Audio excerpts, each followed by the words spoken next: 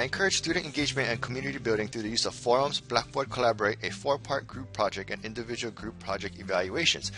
Now, forums may not be new to online education, but the type of questions are meant to be thought-provoking. I often ask students to share their real-life experiences with the course content. Here I ask them to share some of their assignments and get feedback from other students. I ask them to, and other forums, I ask them to share challenges that they have experienced and how they have overcome them.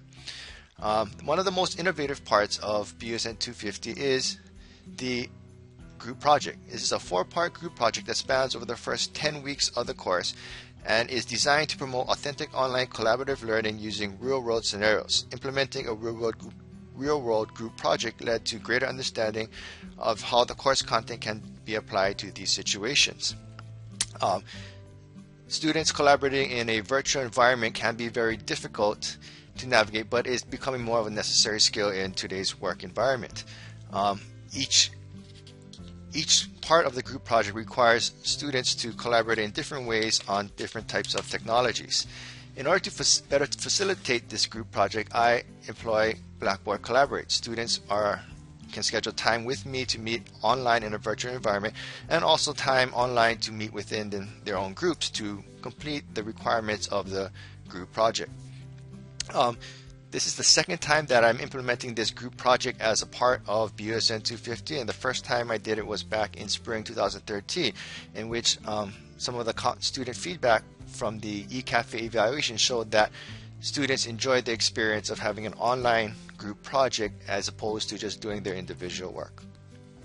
This led to greater student engagement and student interest in the course content.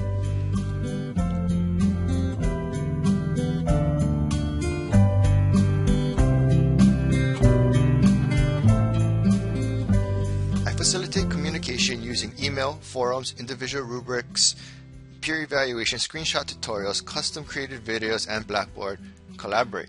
Everything is outlined in the schedule as to how many points it's worth and to when and the date and the time that it's due. In the forums itself, there's the description here instructs the students what to respond to, and also gives them a specified word amount that they have to post by a certain date and time. As for the group projects, from day one, all the group project descriptions are posted online for all the students to see, which gives them a description of what they are supposed to do and what they should submit at each part. Okay? Furthermore, students are also supplied or provided these rubrics for each part, and so they know what to expect from each portion of the group project. Right. After the group project is completed, I upload their group project as well as their other project rubrics here to their Dropbox. So students receive a detailed feedback on how they performed on the group project or on how they performed on individual unit projects. I also have created custom tutorials for students to fill the gap in their knowledge in terms of how to use the SAM system and or how to use different features of Microsoft Office. I've also created certain Excel solver tutorial videos using Camtasia, in which students can watch a video through Laulima to fill the gaps in their knowledge in terms of what they didn't understand on their assignments. Furthermore, for the group project, I have created a collaborative and participation evaluation through Google Forms. Students complete this after each portion of the group project, where they evaluate themselves and evaluate the group members on their contributions to the group project. This is included in their individual rubric as part of the grade. And I also use Blackboard Collaborate to facilitate communication between myself and the students, and within the students amongst themselves, so that they can better complete their online group project.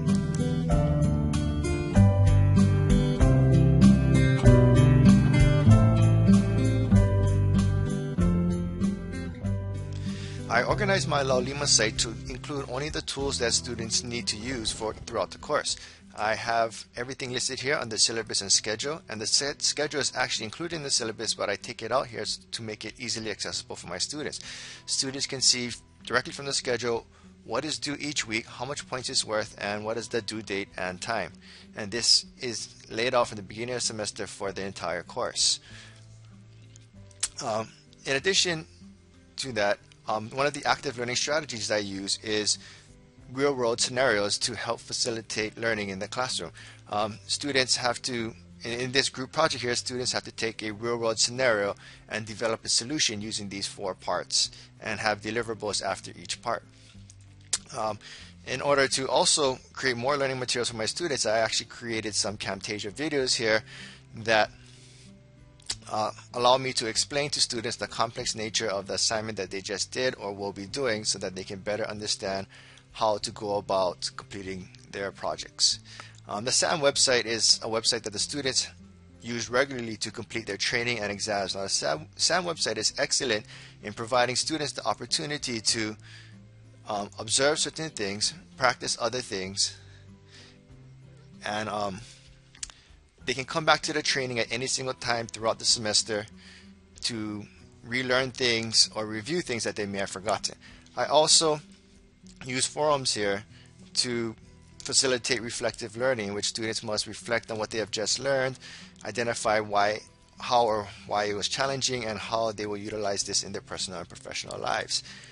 Furthermore, I created custom tutorials for students to use and access at any time to fill in the gaps in their knowledge, so that, for example, here, if they didn't know how to create a compressed zip folder, they can come to this tutorial, follow the pictures, and create a compressed zip folder to turn in their assignments.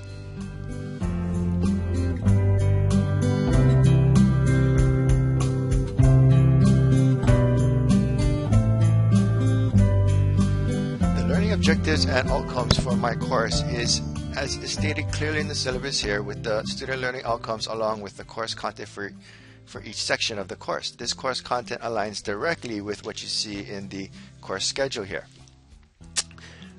Grades are posted often and regularly.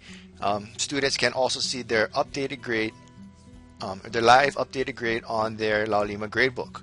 I have details in here about how much points they earned on every single assignment, and I post this and I update the gradebook about 2 to 3 days after each assignment is done. So students can count on their gradebook being updated and being informed of how they're performing in the course.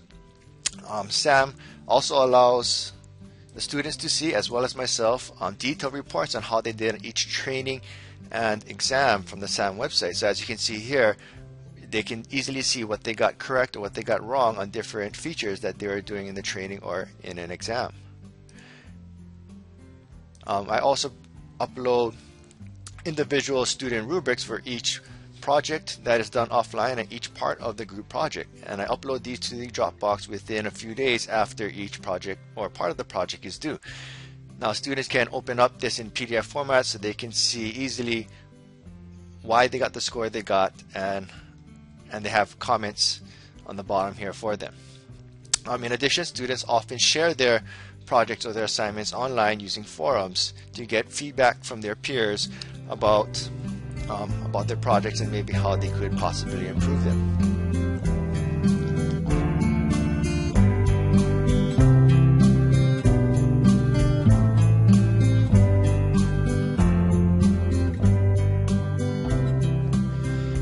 BUSN 250, the SAM website provided by the publisher, provides a lot of on-demand training where students can actually come in here and do a training, redo a training as many times as they want. I have set these trainings to be always available so students can come in here at any time and complete or repeat any of the trainings here to provide more learner support for our students.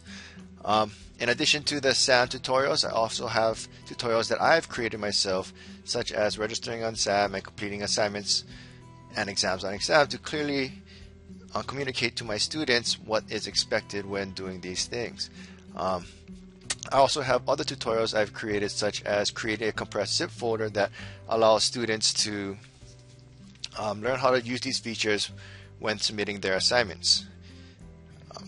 In addition to those, I also include the Laulima student guide here for students to access in case they have any problems with the Laulima. They can easily reference this directly from our Laulima page.